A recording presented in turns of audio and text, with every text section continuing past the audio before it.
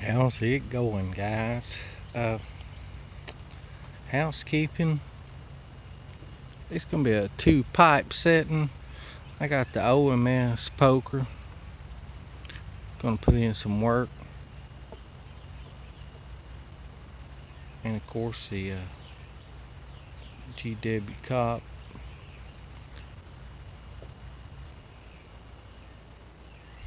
Gonna pair some Burley Flake number 3 with this Genesis draft. Y'all know that tune. All right, guys. I wanna fill everybody in on what's been going on. Got a little fire going there. Just did the yard.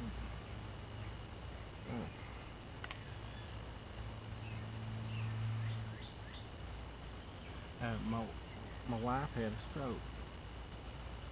So we was at the laundromat. Just got a bunch of the all of her clothes from the flood. Finally got them out of storage, and we was gonna do them all at one time. Had the whole place to herself. We was putting in work, and Marcia started kind of acting funny. You know, she's my right hand man. She works just as hard as I do, if not more. And we just got the first batch of clothes out of the dryer, and started acting weird.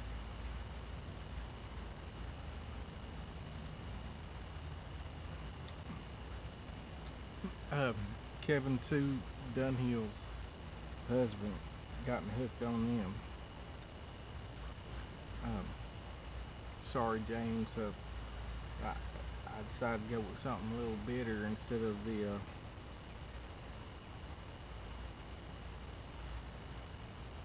good old Texas normal.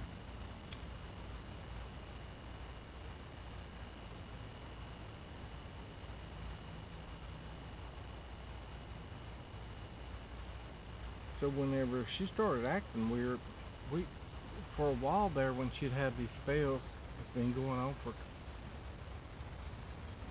few months now. I just run across the street from the laundromat, went to Taco Bell and got her some veggie burritos. She really don't eat meat.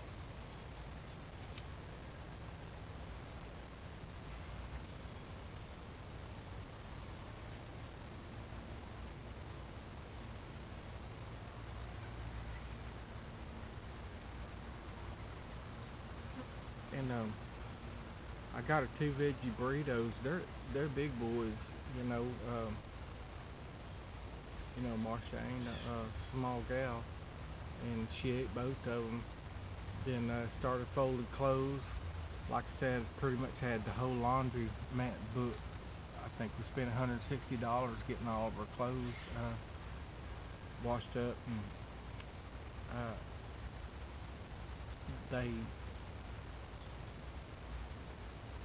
I was pulling clothes out of the machines to the right. We had the whole row, and then it's broke up with some dryers, and I turned and looked at her, and she had like a weird look in her eye, and she said something to me, and it was just like, it wasn't intelligible. You know, it was just like garble, and freaked me the fuck out. Sorry, I don't have any words for it, but it just freaked me the fuck out. I went over there to her, and I was like, let's get to the car. And I had her hands and was like guiding her out of the laundromat. And right next to the laundromat is the EMT. They got all the ambulances and stuff there. the old adage from Mike Tyson, everybody's got a plan till they get punched in the fucking mouth. Well, I got punched. I should have just put her in the chair and run over there and told them my wife's having a stroke or something's going on. I seen my daddy have a stroke before when we was fishing in the boat. It was pretty much the same symptoms and how she was acting.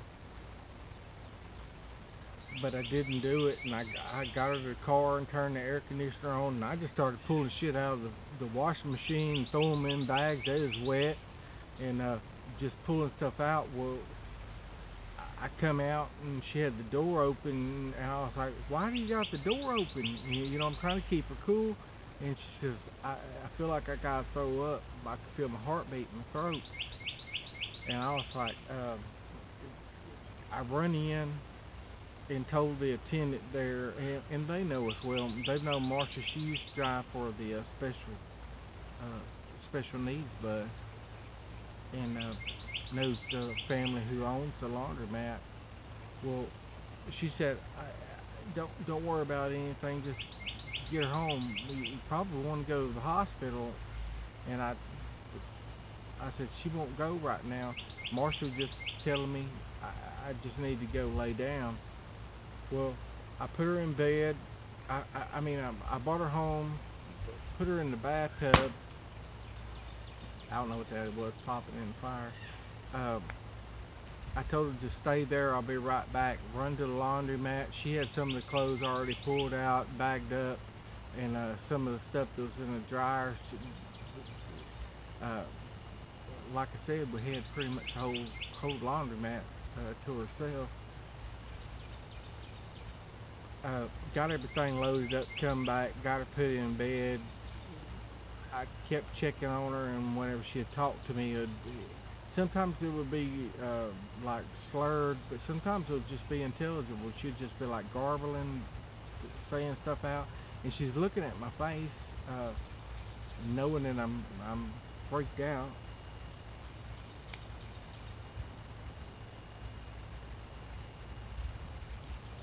But she's stump-headed. And next morning, that's why this is going to be a two-type session. Next morning, I run back to the laundromat before the doctor's office opened, and got the clothes dried. It ended up being somebody else's clothes. I started folding them whatever I got back, and I was like, "What are all these little clothes?" And they wasn't even our clothes. A couple of bags of them. I brought them back up there whenever we took her to the doctor.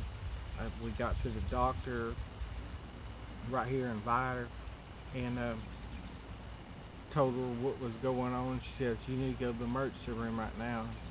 And took her to the emergency room. They did the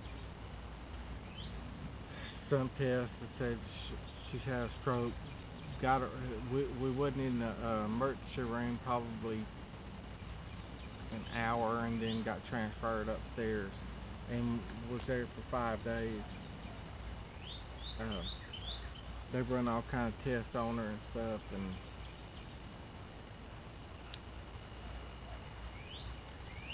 okay, yeah. Third day, she started kind of acting normal and talking, and I hadn't eaten nothing. I was just freaked out, which any husband would be, or anybody that cares about the person that they're attending. And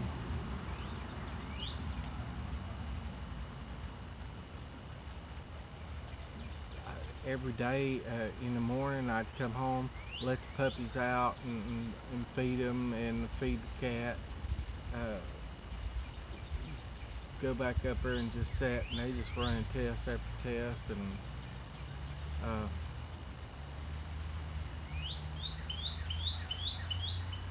she got released. We we come home, and she was acting kind of normal. Uh, come Minute we come home, she just sat down in the yard and did her grounding. If anybody knows anything about that, and just just sat there and cried. And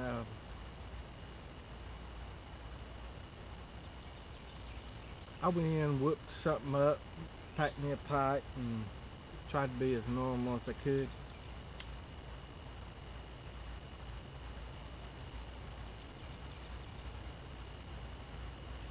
Uh, that was Friday. Uh, we got in late. Went to the pharmacy. They was already closed to get her blood pressure medicine. The next day we went over to her cousin's house. She had some blood pressure medicine, and they was doing a crawfish boil, and I just hung out with Bubba and Darlene. Darlene was shooting. She got our new BB gun. Bubba likes to talk about the Titanic in ships.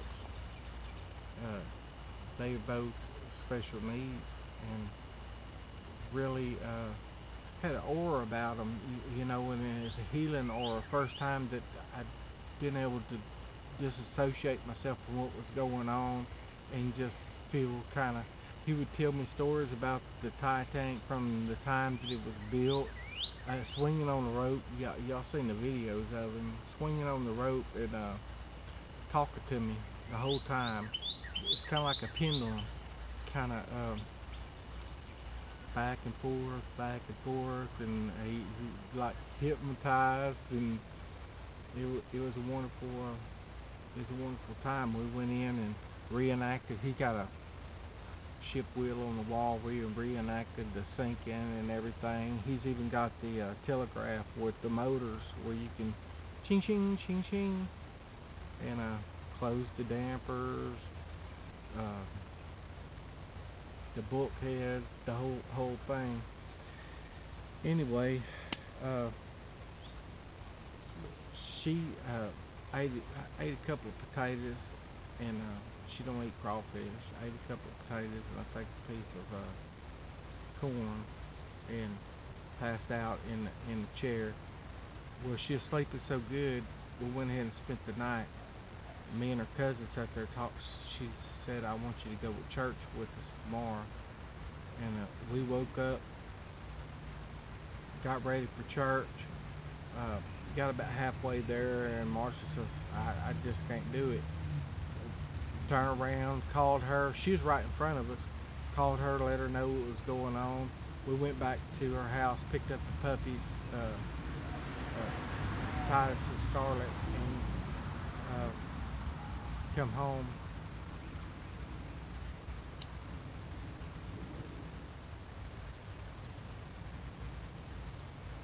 Marsha's got like ADHD or whatever. She doesn't sleep long, and she's always busy doing something, but she just slept. And not being able to talk to her or whatever, I just sat in there and watched Anthony Bourdain. I'm kind of like that. I do something I'm familiar with and just do a repetitive thing and smoke.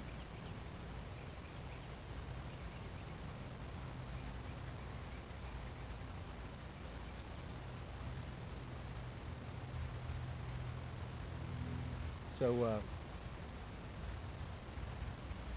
Monday, her dad was freaked out, of course, any dad would be, and we went over to his house and spent the day with him. Got to the pharmacy, got her medicines all filled up, and then came back to the house and she went to sleep again. After sitting out in the yard and doing her ground, and the neighbors' kids come by, they knew something was going on, and had a yard full of kids. I gave them all a cookie.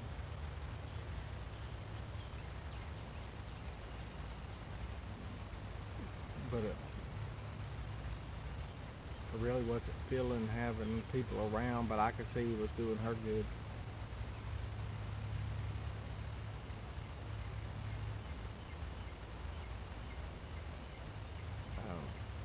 Tuesday, went back to the doctor for the follow-up and seeing what the EEG said, and she gave her some more medicine, and now she has to take her blood pressure and something else 3 times in the morning, like put her little cuff thing. I don't know about her blood sugar. She's got that little thing where you can prick your finger and do the little thing, but I don't think that's required because she didn't have high blood pressure, low sugar, anything. She was good.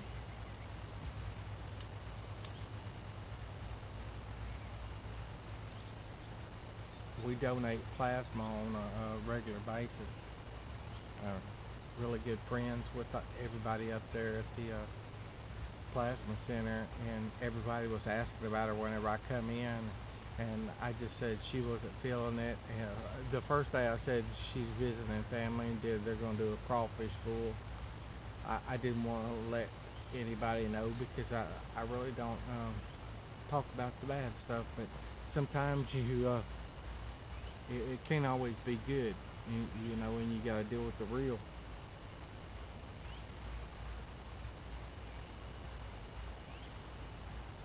I was supposed to leave that next day. Well, I was going to leave that night after we did our laundry, get us some groceries, and we had my nephew had a catfish thing on Lake Conroe booked for us. It'd just be me and him and my nephew. He took his other workers that morning. They slayed them. They got some pictures of some whoppers. I mean, it'd have been something. And he said, "Uncle Kevin, don't worry. I got you some bags full. And here's the pictures. Send me pictures. You know, their fish." And a good time. I didn't want to say anything like with the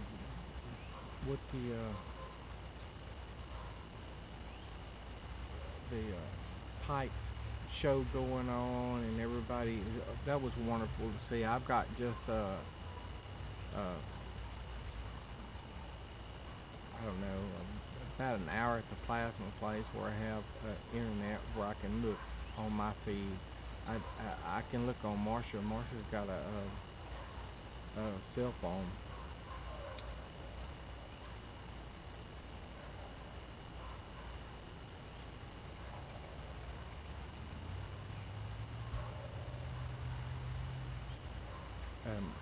My sister had posted on Facebook. I, some things I don't know whether it's guarded or it isn't like I'm trying to hide anything. I just don't. I'm not able to. It's funny. I can share my feelings and stuff about my tobacco and what's going on in the good part of my life, but the rough part of my life, I kind of keep it inside and keep it to myself. There's so much going on, but we set out today. I mowed the whole yard. I picked up all the trash. I got the fire going. She's in bed. We sit out there in the sun and just talk. I've noticed at second grade, and she ain't the same right now, but she's beautiful, and I request your prayers, good thoughts, whatever. She's got a YouTube channel, but she don't post nothing. She just like looks at all the good things in life and energy grounding and gyms and stuff. She's different that way.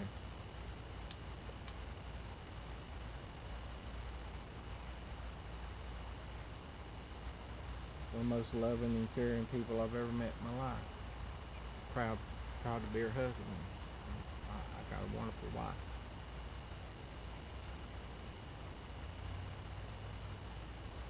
Burley Flakes, Burning Great, James, Yorkshire Posse, and GW, always with me.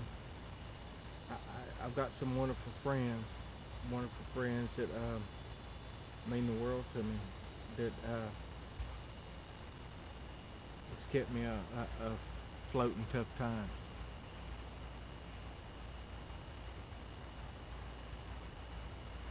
Um, all around the world, as far as Tasmania too. Uh, XJ 90X, Simon, as you know him, I call him Jed.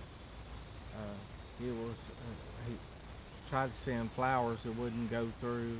I don't know, the whole place is kind of, it was wonderful, they're very attentive, but there was you could tell there's a change of guard or something going on there.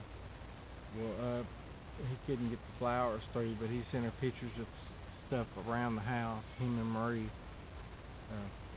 Thank you very much, Jed and Marie. Wonderful, wonderful friend. Mean the world to me.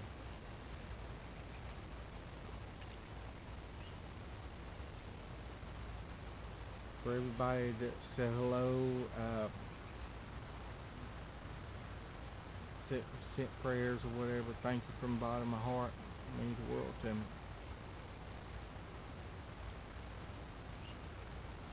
I got a lot of sun today. Feel kind of sunburnt and run down. I didn't want this to be somber in any way, though as you could tell, I am. Things have just been weird all around. Things fell through. Plans got shifted and put back, but we'll be okay. We have God on our side. Very thankful for our friends, and those that are getting frustrated. Don't give up. I ain't that type of man, you know. I gave you my word. Some things happen that's out of my control, and I can't do nothing about it. Just like I can't do nothing about this, but don't lose heart. Believe in God and believe things is gonna be all right.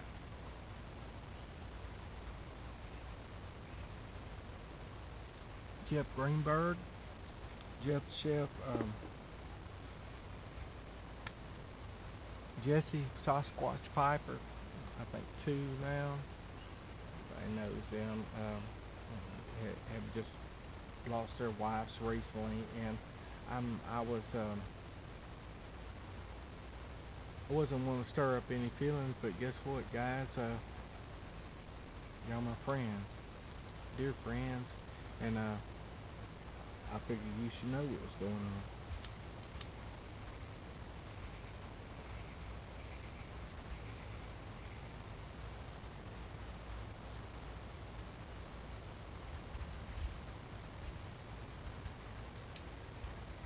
My family just been there for me, helped out. It was so everything costs so much, which everybody knows, and it's kind of overwhelming. And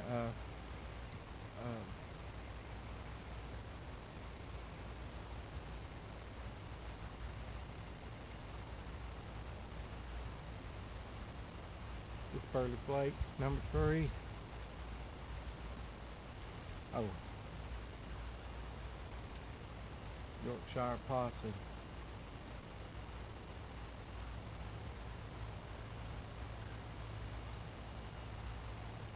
One of the dearest friends I could ever hope for.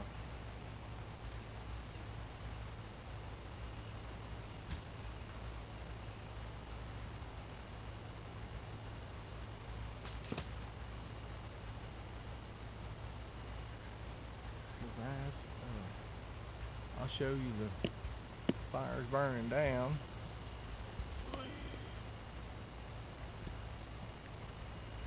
And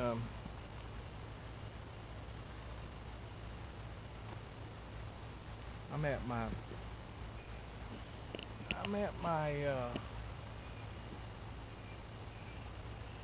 last bit on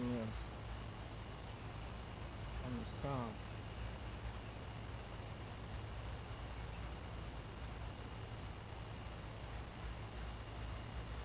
when you need a nick hit and you want some good burley rumbling around with that hint of Perique, about a quarter in this mixture. You know, you can feel it, you can taste it. Something you want to sip on, but you can chooch it, get powered up, and then back off of it.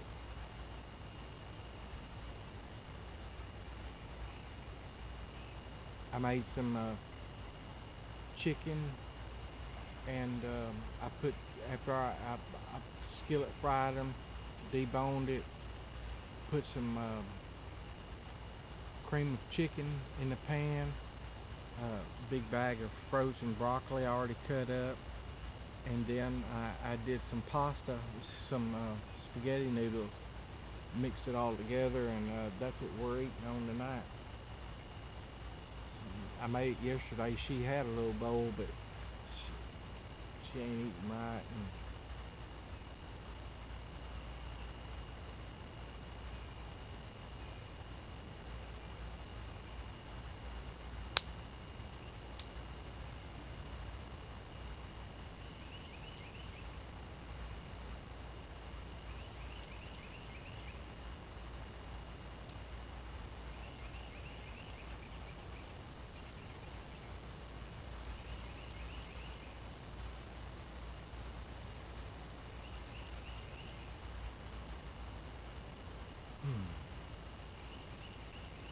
been playing Phantasy Star on the Sega Genesis with the Power Base converter. It's a Master System game.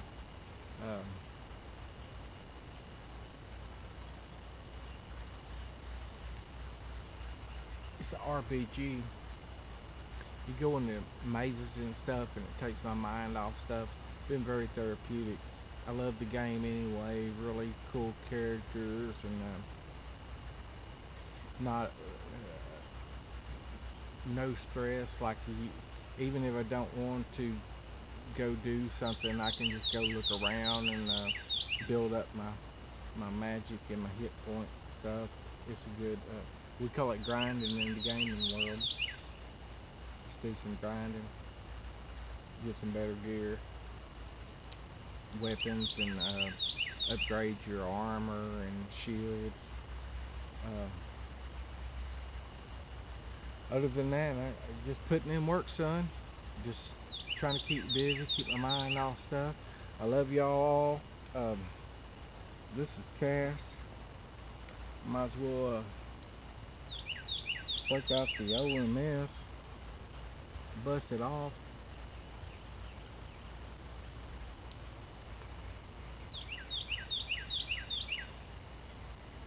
Cheech and whipping.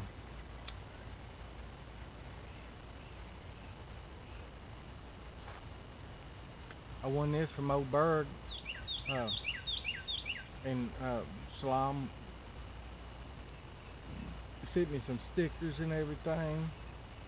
Just, you know, whenever, like the pipes that I've won, that people's give me in the community, means the world to me. It means more than gold.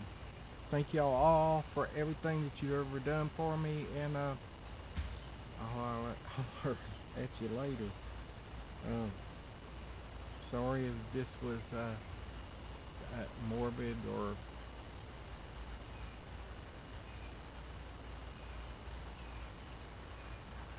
stressful anyway. It wasn't meant to be. It was meant to be me talking to my friends and letting y'all know I love each and every one of you, and I thank you.